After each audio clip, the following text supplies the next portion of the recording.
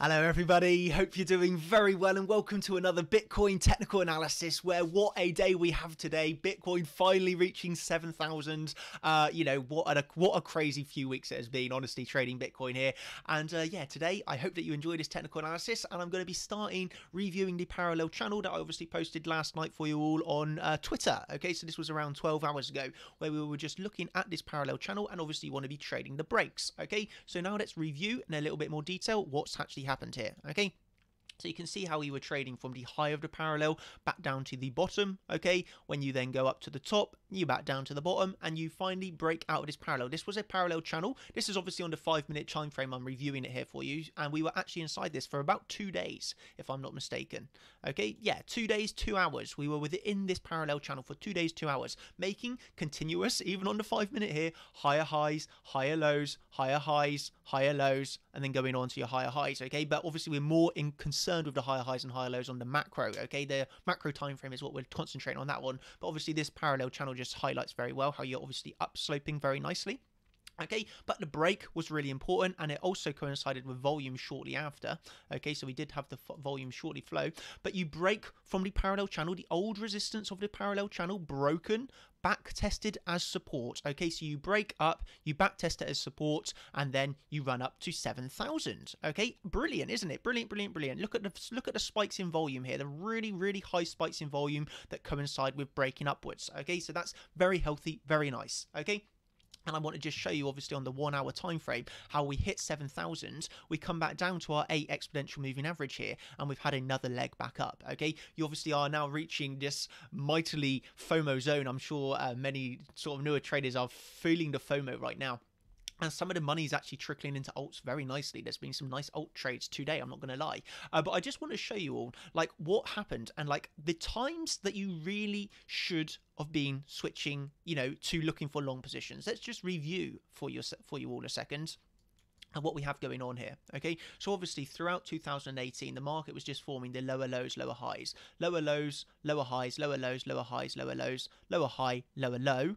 Okay, and then this was the turning point in the market. Okay, from when I was switching from bearish to bullish. Obviously we formed our low, we then formed a high, we then formed a higher low, but that doesn't really mean anything yet. It was this point right here that we broke through 4,000, let's just say 4,250. That was the turning point that we made this massive move up. Okay, because prior to this we could have just formed a low, a high, a higher low, come up to here and fell back down. Okay, we hadn't formed another higher high, but then we got the low, the higher low, and a higher high. This was a break in market structure from a downtrend to an uptrend on the daily time frame here. So a big important macro time frame, you've broken market structure with the higher highs and higher lows. And what have we done since then? Okay, since then we've obviously formed our low, high, higher low. We have then just formed higher high, higher low, higher high, higher low, higher high, higher low, and now another higher high. Okay, that's extremely bullish market structure right there, and really the time that you should have been looking to stop looking so bearishly was breaking this and making a higher high on the macro term time frame. Okay, and then we've just been holding these higher lows continuously for the past month now. Okay, so really, really, really bullish market structure. And as I mentioned in yesterday's video, that coincides with this ultra bullish market structure. Just imagine, when you see ultra bullish market structure, what do you want to do? You want to long, okay? You want to be in a long position, okay? As mentioned in yesterday's video, what has been coinciding very nicely with this is that longs are receiving funding still. You have been paid, BitMEX is paying you to hold a long position. Why would you want to continuously be trying to short these highs while you can be paid to hold a long, and gain free money from bullish market structure? It really is kind of, I just find it so crazy, the amount of perma bears that have been wanting to short every single movement up. It has been absolutely crazy, while you've also been having to pay to be in that short and you're trading against the market. Absolutely unbelievable. Obviously this funding is starting to come down a bit now. This is almost halved since the last 8-hour payment. So yeah, the funding is coming down, and that's when I think we can start to look at our retracements. But definitely the funding has been favoring the bulls 100%. We have been getting paid to be in long positions. It's just it just doesn't make sense to be looking for shorts in that sort of situation when the market's looking so bullish as well. Okay, So that's what I just wanted to highlight to you all with that bullish market structure and how you need to be aware of what was going on with the funding on BitMEX. It's a very important metric to be aware of. Obviously, we are reaching extreme greed in the market. This generally equals we're going to be pulling back soon. Just another metric to be looking at. Be fearful when others are greedy and be greedy when others are fearful. Works every single time, and we obviously are now reaching extreme greed. Hence, you should be a little bit fearful of what's to come. Okay, if you are looking for this longs. Obviously, though, we are still, without a doubt, we are still making those higher highs and higher lows on the macro, but we are, really, really, really are reaching a high area of resistance, but we have been reaching high areas of resistances all the way up, and we've just continued to move up, okay? Really, that 6,000 level high area of resistance, what did we do? We blasted through it. We had 6,200, blasted right through it. We had 6,800, we wicked through it. So now we're obviously seeing the one of the biggest pullbacks that we've seen so far with that about 5% movement today. Okay, so that was a nice position if you got in on the scalp, but then just as nice really on the long from it, obviously when we were looking at our exponential moving averages. So that's really what I'm looking at now to see how these moving averages, they're obviously going to be catching up over the day. You can just see how price has been really well supporting, okay? Really well supported by the EMAs here, so they are crucial supports. But really on the macro, you want to be looking at the higher lows and higher highs. That is for me really, really crucial. And yeah, you can definitely be looking for some sort of starting to get into or to either build a short position from here slowly as the funding is coming down. Remember, we want to be aware of what the funding is going on when we're accumulating positions.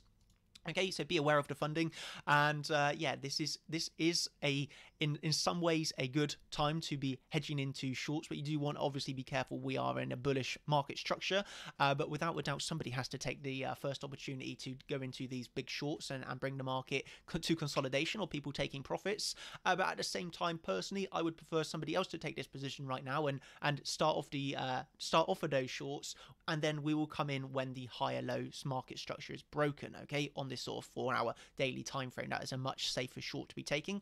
But yeah, without a doubt, you should be taking profits slash hedging your position at the very least. Okay, with what's going on here, you see the massive uptick in volume that we actually saw on this 4-hour candle right here. This could be known as like a blow off top.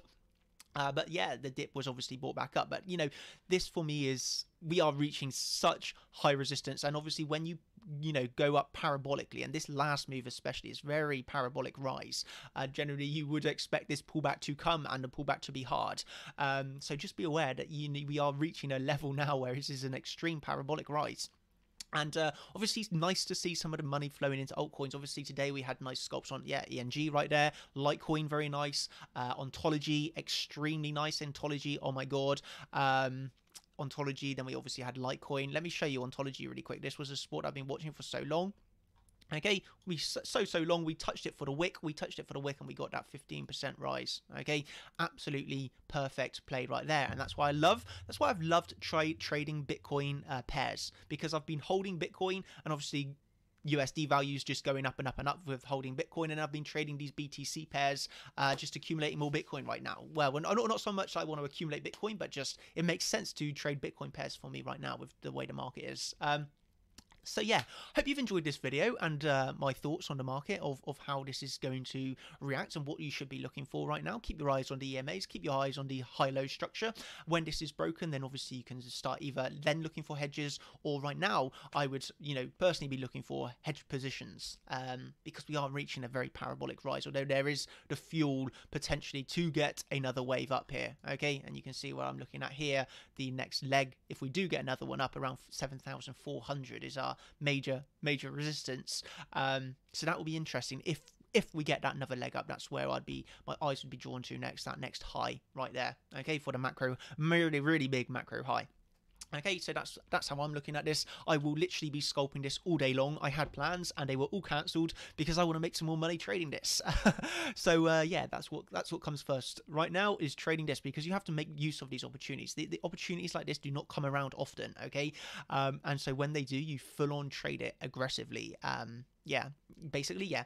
Obviously, look at that, 7.6% in a day on Bitcoin, and absolutely crazy. We're now up over 100% from the lows. Yeah, absolutely crazy. Life-changing money, honestly. And yeah, I'm expecting some of it to flow into altcoins over the next few weeks. Okay, so keep your eyes on the market caps, and altcoin market cap, that is, and Bitcoin dominance, and we can see how this plays out. Let's see if we do get this another leg up here as the bullishness definitely continues. But just be aware, we are reaching these extreme levels of FOMO in the market. Okay, so I'm going to end with that. Hope you've enjoyed this video. If you have, please give me a like. Please give me... I'm very interested to know what my followers are doing right now. Are you entering into shorts at these levels? Are you just sat in your longs with your trailing stop losses and just enjoying this right now? So please let me know what you're up to. Very interested to know. Obviously, I've trying to preach to you throughout the last month or so that the market structure has been bullish. I can remember very well the video when I was pointing all out to you, 4,920, what was it, 4,900, and Zach was like 4,923, that was it. I was saying, while this level holds, and this was obviously after the Bitfinex FUD, while that level holds, there's no reason to panic. And guess what? We held the level perfectly, and we saw another, from obviously that sell-off, another 38% rise, and I can remember that very well. That was my sort of real big points right there of 4,923 to hold. While that holds, there was no reason to panic from these FUDs sessions that we saw, because market was holding the higher lows. Okay, and yeah, very, very nice, basically, and I hope some of you did manage to get in with me on these moves, honestly. And please, yeah, very interested to know how you've been trading this and what your plans are now for the next week to come on Bitcoin, and obviously the weekly close that we've got tomorrow night. So I hope you've enjoyed this video and hope that you are killing it with the trades. So yeah, hope you're all having a brilliant weekend, basically, and enjoy the time. I'm going to go off and trade this game now, so thank you, everybody, and I'll catch you in the next one. Cheers. Bye.